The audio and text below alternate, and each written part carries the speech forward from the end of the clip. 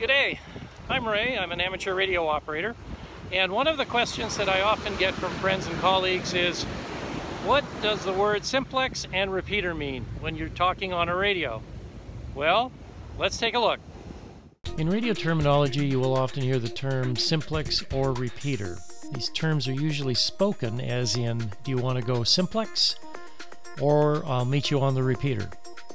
Let's look at both of these, starting with simplex operation mode first. We have two radios side by side. They're at the beach. We'll call them Bob and Dave. They're just a few feet apart and can easily transmit and receive to each other. This is the typical mode of most walkie-talkie radios. So Dave decides he wants to go down the beach about a mile, and because Bob and Dave can still see each other, they will have no trouble communicating with each other in simplex mode. It's the simplest form of direct communications. The rule of thumb for simplex is, if you can see it, you can talk to it. The use of simplex is also most common when talking to someone in your local neighborhood or local area. So simplex is mostly used for local area communications. Now let's look at repeaters.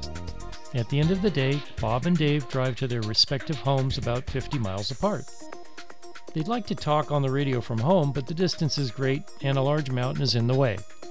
We'll use this map in Southern California for our example. Bob lives in Orange County on the left, and Dave lives in Riverside County on the right. Because of both the distance and the mountain in the way, there is no chance that the two radios can reach each other in simplex mode. This is a case where we would use a repeater. A repeater is a relay station that repeats the transmitted radio signal in real time. It's a relay station. You can see repeater antennas on high-rise buildings, tall antenna towers, or mountaintops, and it just depends on what's available in the area that will accommodate a repeater station and antenna. In our illustration, we have a repeater on Santiago Peak at almost 5,700 feet or 1,700 meters. It's a big mountain. Bob is transmitting from his handheld radio at his home up to the repeater on Santiago Peak. The signal is received by the repeater on Santiago Peak and retransmitted on a slightly different frequency.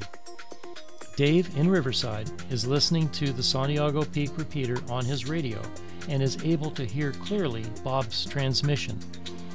When it's Dave's turn to transmit, the exact same process happens in reverse.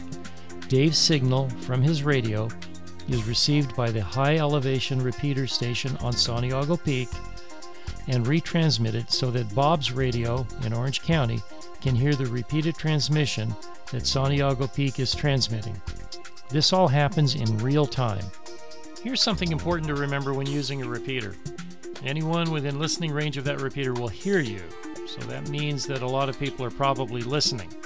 It's a good idea to know the radio etiquette before you transmit, so always listen before transmitting. If you listen to others on the air, you'll hear how it's done. Well, now you know what simplex and repeater means when you hear it on the radio. Please like, subscribe, and share with your friends. Also leave some comments down below. I'll catch you next time.